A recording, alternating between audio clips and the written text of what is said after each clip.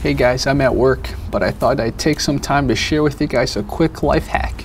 I'm a huge fan of apples. I eat probably 3 or 4 apples a day.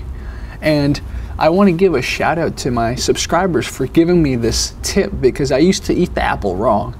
Granted, there's no such thing as eating something wrong. I was eating it inefficiently.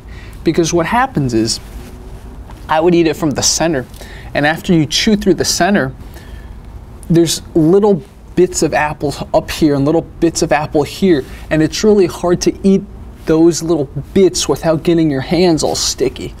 So instead, what someone taught me was, instead of biting from the center, you turn it over. Normally you get rid of this, but I honestly don't care. So you turn it over and you start eating from the top like this.